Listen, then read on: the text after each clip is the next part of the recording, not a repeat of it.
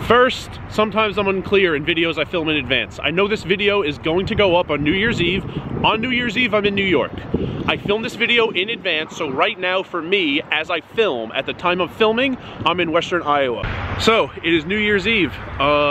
First full year with the channel is done. I know 2022 had a lot of days, a lot of videos, but I did start in mid-March. So 2023, first full year, 365 days, 365 videos. And I just wanted to thank all the viewers who watch, who enjoy the videos. I remember that first week in March 2022, I knew for a fact 3 people would be watching, and I was getting about 30 views per video. I have no idea who the other 27 people were, how they even found out about the videos.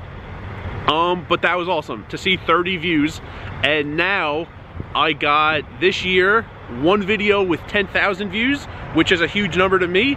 And I towards the end of the year had a streak of I think 12 videos in a row all get over 1,000 views, which is, you know, these aren't huge numbers to like Indigo Traveler or something like that.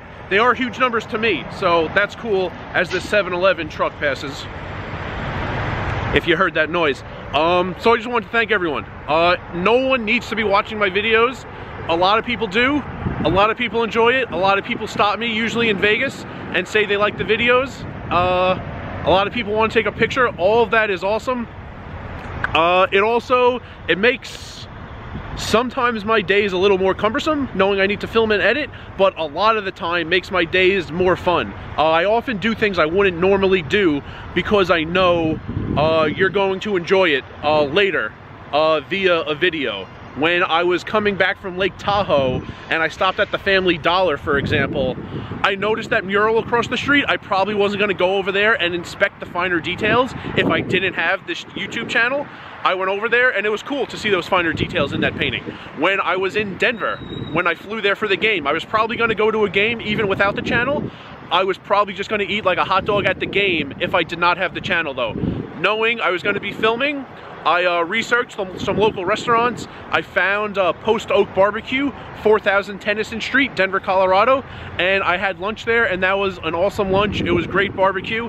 If I remember, brisket chili, sausages, brisket, ribs, mac and cheese, and mashed potatoes. That was an awesome lunch. Probably wouldn't have done that if not for the channel. There are a lot of other things I do that I wouldn't do without the channel, so it is cool to know people are going to enjoy it later. It is cool to know people are going to enjoy it with me, not in the same time and place, but later via watching the videos. So it makes my days more enjoyable, and it is awesome that every time I put a video up, people watch.